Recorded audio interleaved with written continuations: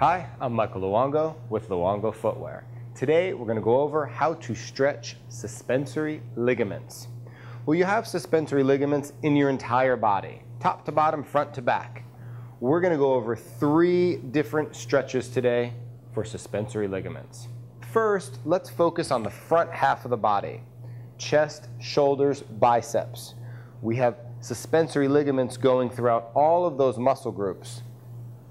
And very simply, I just want to push my chest forward while holding on to a bar, a doorknob, a door, really anything steady that you can get your hand on, and just gently push forward.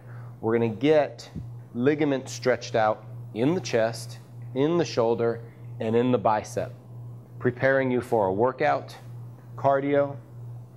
If we want to move to the back of the body, I'm going to simply, again, grab onto the same surface. This could be a doorknob.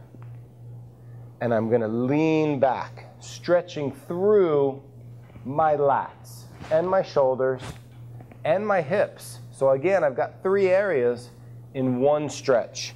Just lean back into it, only going as far as your body feels comfortable with. And if I want to do a lower body, let's work on quads and knee, all in one stretch. I've got suspensory ligaments in the quadriceps and in the joints of my knee, which just simply by doing this stretch, I can stretch out. And that's 3 different versions of how to stretch suspensory ligaments. I'm Michael Luongo with Luongo Footwear.